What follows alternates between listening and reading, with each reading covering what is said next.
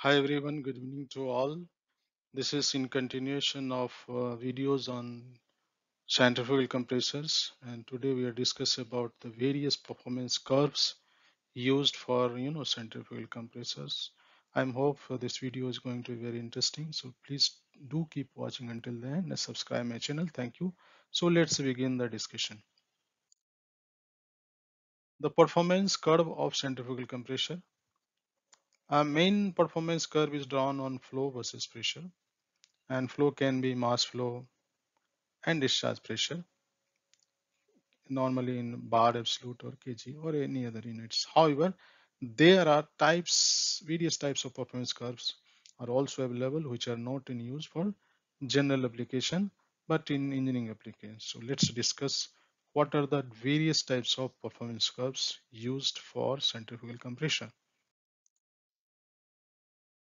Um, this is a curve which is shown as a mass flow rate on x-axis kg per hour, y-axis is discharge pressure in bar absolute, and we have different IGB positions.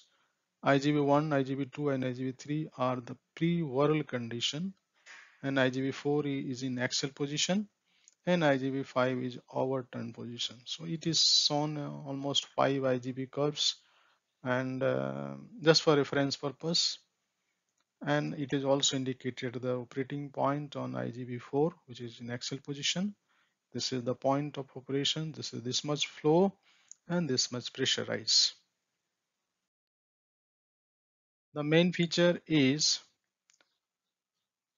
at IGB fixed position, when flow decreases, discharge pressure increases. You see, for the fixed position, let's say this position, or you take any position, if the flow is decreasing, pressure increases. You can see here.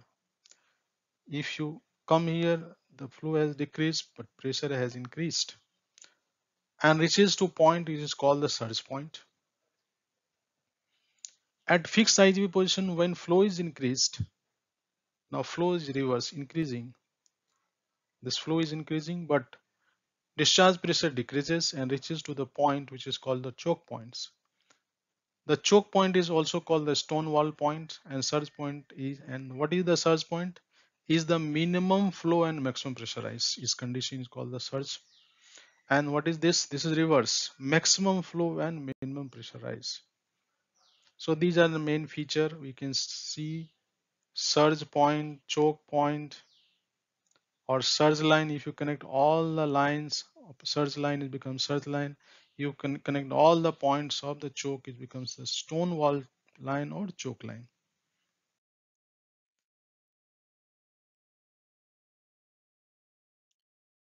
At higher IGB position, higher the flow. You can see, take the case of this IGB and this. If you move on increasing IGB position, you will get higher flow and higher pressure as compared to the lower IGB position. A line connecting the surge point is called surge line, as I've already discussed. If you connect all the points of surge, it becomes surge line. A line connecting all the choke points is called the choke point or stone wall point line. And compressor has to operate in between surge line and choke point. As shown, P is a point of operation. And x-axis shows the flow, and y-axis shows the discharge pressure. Operation of compressor outside the surge line, that is this side, will cause the machine to surge and lead to damage. So it is not advisable to operate the machine this region, surge region, or even this is also not advisable.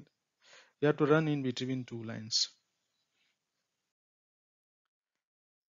Now, performance curve for mass flow rate and coupling power. Let me explain you what is coupling power.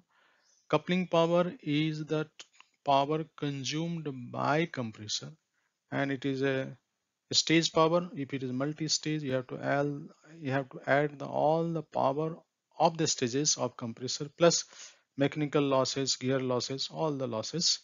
This becomes a coupling power. Coupling power is, you can say, overall power consumed by compressor in kilowatt in y-axis, and x-axis is mass flow rate. So we have different IGB position corresponding. We have a different curve for power. So higher the curve, you will get higher flow and higher coupling power. This is a case discharge.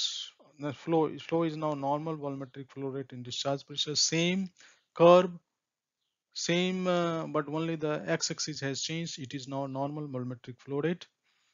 And this is another way we can, the performance of compressor is shown. One is mass flow rate, another is normal volumetric flow rate. On y-axis is discharge pressure in bar absolute. Same way, in form of coupling power, you can show x-axis is a mass flow, normal volumetric flow rate (nm³ per hour), and coupling power. On y-axis, we have different curves for normal volumetric flow rate and coupling power. Now, this is another curve which is used as a inlet actual flow, that is meter cube per hour, and y-axis is isentropic head joule per kg. Similar curve, but this is not used for general purpose. It is used only for engineering application. This curve, inlet actual flow rate versus isentropic head. Same curve, but because a compressor is expressed in also another form, that is polytropic head. So same inlet actual flow meter cube per hour and x-axis, and y-axis is a polytropic head joule per kg. This is another way to represent performance of the compressor curve, which is x-axis is inlet flow coefficient phi, and y-axis is isentropic head coefficient psi, which is constant. This is constant, and we can draw with a different IGV position. But again, this is used for the engineering application. Same way, we can show inlet flow coefficient phi versus polytropic head coefficient psi p. Similar but different, y-axis, that is polytropic head coefficient. Again, this is used for the engine applications. So I hope you have enjoyed this. Thank you. Thank you for watching.